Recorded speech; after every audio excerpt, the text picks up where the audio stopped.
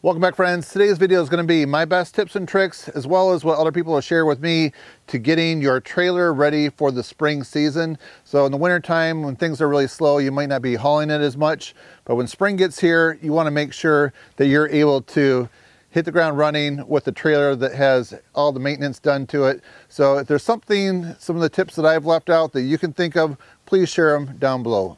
Okay, so how about we start off talking about the wheels and tires. That's very important. So first thing we want to do is check the tire pressure. I highly recommend this item right here by Milwaukee. It's the M18 inflator. This thing works really fast. Let's check it out and see if we need to add air. So first we're gonna unscrew that, put this on the Schrader valve here. Turn it on. I'm not sure if you can see this in the glare. We have 32 PSI in the tire. We want to go up to 50. So we're going to hold that down. It jumps pretty fast. All right, so I'm gonna get my stopwatch out. We're gonna see how long it takes to go from 32 to 50. Ready, set, go.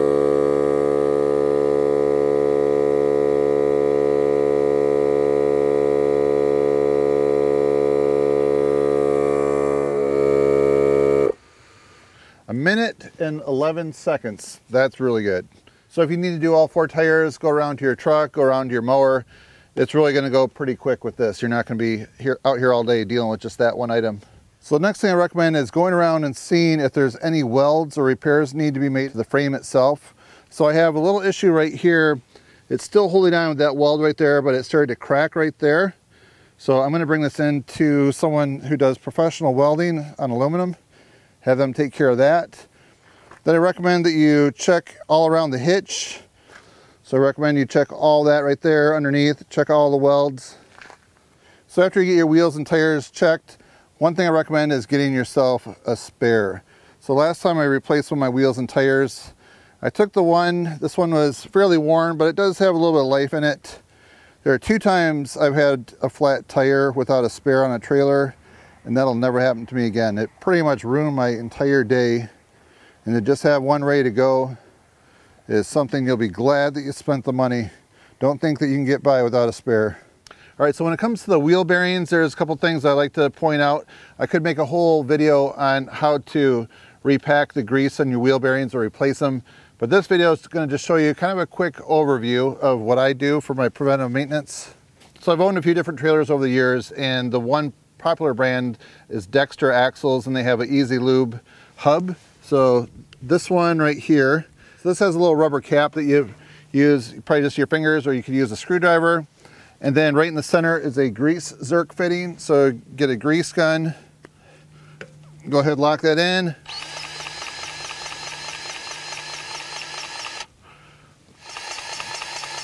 And just add some grease to it, and you'll see it spring out a little bit. If you do overfill it, you might see some grease spray out on your wheels itself, so just be aware of that.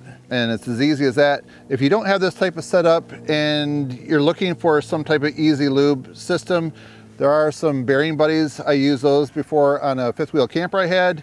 We used to haul it 3 hours one way up north every summer, a couple different times, and I put those on and it really worked out well. Another thing after taking your trailer for a spin is to feel the hubs and see if they're getting warm or not. So that's a sign. If they're starting to get warm or hot, then you may want to consider bringing them into somebody to look at them and maybe replace them, or maybe find a video online how to do it yourself. And if you're interested in me making an in-depth video on your trailer wheel bearings, let me know down below in the comments and I will consider doing that. The next thing we're going to talk about is your trailer light. So I recommend you hook your vehicle up, check all your lights, make sure all the blinkers work, all the stop lights work. If you have nobody to help you, take your phone out and just start recording, and you can just see real quick if your brake lights are working. And one of my projects I plan on doing in the upcoming video is to upgrade all my lighting to LED. So these are the old bulb style lights, and they're just not as bright as LED, and I would just like to go ahead and replace those at some time. And the next lighting tip I have is user suggested. Let's go over here, I'll show you what it is. All right, the next thing I recommend is removing your bulbs and clean them off. As I mentioned, I'm going to be replacing these, and then use a little bit of dielectric grease to put on there just to help seal out any moisture. Oops, that's more than I needed. So right there, just have a little bit of dielectric grease. Let's put it right there on at the connection. That'll just help ensure the bulb life. There. And you can go around to all your bulbs and you can check all the wiring too. All right, so if you have a tandem axle trailer, more than likely you're gonna have brakes on it. And right here is a breakaway battery kit that I have. So this battery right here, it goes in there, that needs to be replaced from what I've read every 2 years. So you can get them at a lot of different places, including Home Depot, where they're really not that expensive to do. Just a nice safety feature to have that up to date. And when it comes to your crank hitch right here, this can be replaced, which I've done before. If it's not too worn, but you feel it's starting to have some resistance to it, you can remove this, take it apart, and then you can do some maintenance to it from the inside with some grease or some gear lube of some sort. And then I've had good luck with this gel lube right here for metal on metal parts. It helps resist rust. So some of the areas right here where I just might have some moving parts starting to rust, I would do that. And then just checking your chains and everything, making sure everything looks good. Then when it comes to your ramp, you're gonna wanna make sure that that has some grease on it. Some have grease zerk fittings, this one does not. So what I would have to do is lower the ramp and slide it off to the side and then put grease on that just to give it the maximum life. So right now I'm in the process of getting the firewood out of here. Once I do, then I'm gonna wanna go through and check my tie down systems on there, make sure everything's where I wanna have it. If not, move them or replace them. All right, so now let's go over to the towing vehicle. All right, so another thing to mention, looking over your hitch, take a look at everything, make sure everything is in good order. Look to see if there's any stress cracks, anything like that. I did have a new truck one time that after I using it for a couple years, I noticed the ball starting to sag down a little bit. So I was underneath taking a look and you could just see where it was starting to have a couple stress cracks on it.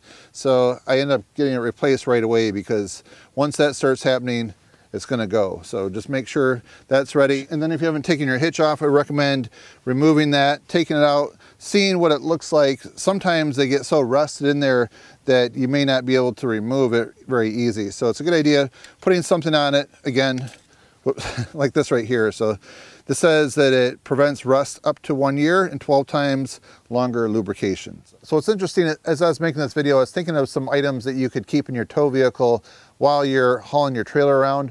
One thing that would have really helped me out that I never had before was some tire plug kits. That's something I made a video about a while ago, but that would definitely get me out of a jam. I remember especially one time on a Saturday afternoon where it's hard to find a place to get my tire fixed. And then carrying an inflator would be very helpful too. That's something you can keep in your vehicle or locked up in this toolbox right here that I have that's bolted to the trailer itself. And if you have some suggestions, I'd like to hear them. Please comment down below. And that's one way that we can just all learn together from each other here in this community. So if you find this video to be interesting, helpful, and informative, please give it a thumbs up and help support my channel. That's it, friends. Thanks for watching. We'll see you next time.